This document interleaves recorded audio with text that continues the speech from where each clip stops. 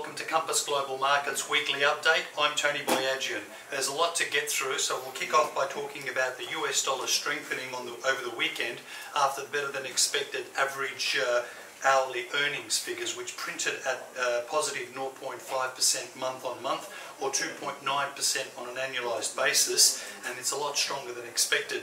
The previous 2 months' wages data were also revised higher, which is a positive outcome for the US market.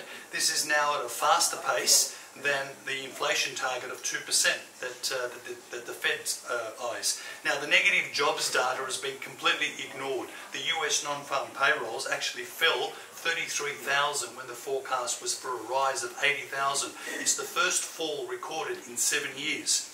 However, the market, as I said, ignored it because wages data is seen as more of a leading indicator about the future of US interest rates.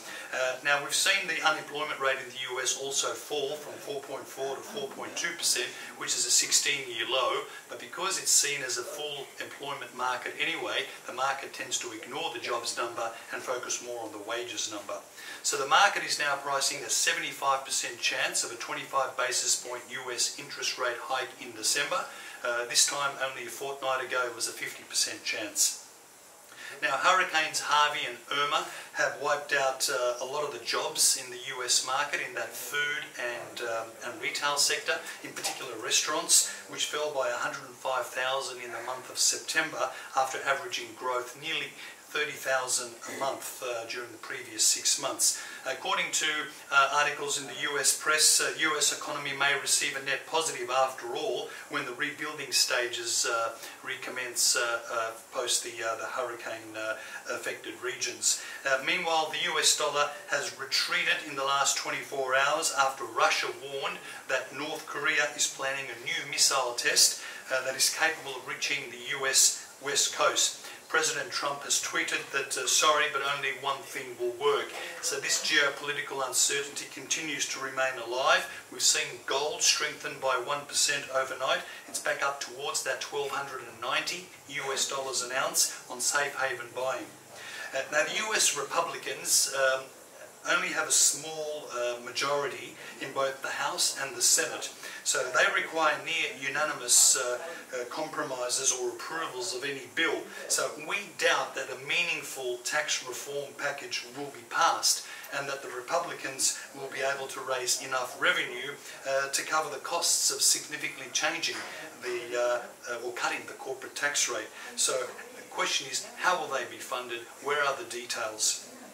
In 2 weeks' time, President Trump is due to announce who will replace Janet Yellen as the Federal Reserve chairperson, because her term expires in February 2018. Now, Trump and Treasury Secretary Steven Mnuchin have met with Kevin Warsh and Jerome Powell, their two leading candidates and favourites, to discuss their credentials to take over from Yellen. Now, apparently President Trump has 6 candidates. If you read my report and listen and watch the video, you'll find that the other candidates are obviously Janet Yellen is still a candidate. There's Kevin Warsh, there's Jerome Powell, John Taylor, Gary Cohn and John Allison. So it'll be interesting to see how that plays out.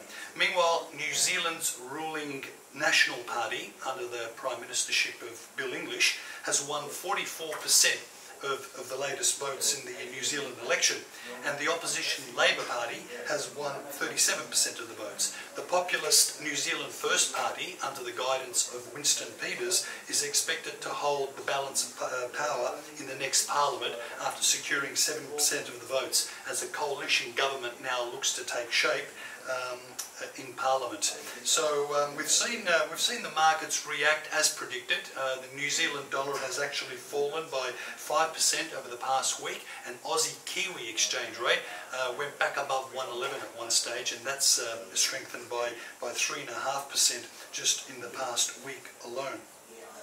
The Aussie dollar has fallen by 4.5% while we've seen some US dollar strength re-enter the market. The key short-term technical levels now to watch for Aussie US, 76.6 US on the downside is firm support, and on the top side we expect resistance initially at 78.7 US cents. The Aussie dollar trading range over the last 12 months has been between 71.6 and 81 cents US. Now the price of iron ore remains weak. It's fallen another 2% over the last 24 hours. Iron ore price is now around $61 a tonne. It has fallen around 23% over the past month, and the Australian dollar has only fallen about 4.5%, so perhaps there's room for further catch-up. We've seen China's cakes and PMI manufacturing data for the month of September. It came out worse than expected. It fell to 21-month lows due to weak output from manufacturing and service companies in China. The composite PMI printed lower than expected as well. This implies further downward pressure on China's economic growth in the fourth quarter. But the big uncertain event coming in the days ahead will be China's Communist Party's National Congress that begins on the 18th of October. This meeting takes place twice every decade and is expected to replace half of China's leadership. And this will help President Xi Jinping form his influence into the power brokers in China over the next decade. So watch this space for further developments. Now tomorrow morning, on Wednesday morning, 8:15 a.m., you can follow our latest markets wrap. So I'll be on ABC TV Breakfast at 8:15 a.m. For our latest market updates, followed by Thursday's Sky Business News channel 602 on Foxtel and Optus at 12:15 for our latest markets wraps. Have a great week. I'm Tony Boyajian, Compass Global Markets.